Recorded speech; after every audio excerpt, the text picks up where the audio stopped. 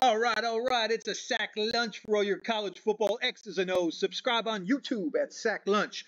Football, it's new Georgia Bulldog offensive coordinator Mike Bobo. Here he is at Auburn as the OC 2021. Look at the pre-snap motion to the running back. He's doing that to throw a now screen into the boundary. So see how these two linebackers, it's moving them lateral? High percentage, easy throw, but the pre-snap motion has moved those linebackers. Creates more space to this receiver. It's too late for them to come back and make this play. It's a nice design, really an extension of your run game. Here's split zone. This is tight zone to your offensive line. They all block an area to their left. Split zone means you take this tight end off the ball and you come back across the formation and you're going to watch him kick out the backside defensive end. That gives a natural cutback for your running back. Watch that tight end in motion. Bang! That's split zone 101 right there.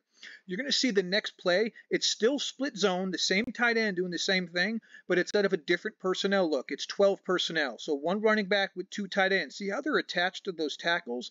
Then that one-by-one alignment, that creates an extra gap now for the defense. So the defense has to be more base in what they do. They can't give you many exotic stunts and blitzes. That's really going to help your offensive line. Watch this tight end over here come back across the formation on split zone, and then watch the running back cut back right here. There's the split zone. There's your cutback.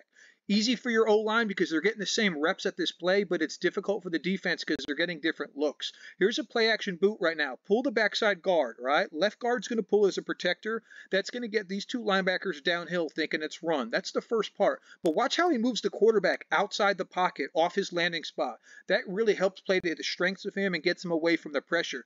Mike Bobo's a really good short-term hire for Georgia, because it's a loaded roster, so it's the best players he's ever had, okay? The second part is he was an analyst last year with Georgia, so it's the same terminology for these players. It's an easy transition. Here's an RPO. It's 7-on-7. Tight end in the wing. You got 7 blockers for 7 defenders in the box. The RPO is this player right here. You're going to watch him come downhill 2 steps, so they're going to throw the pass option, which is the out route.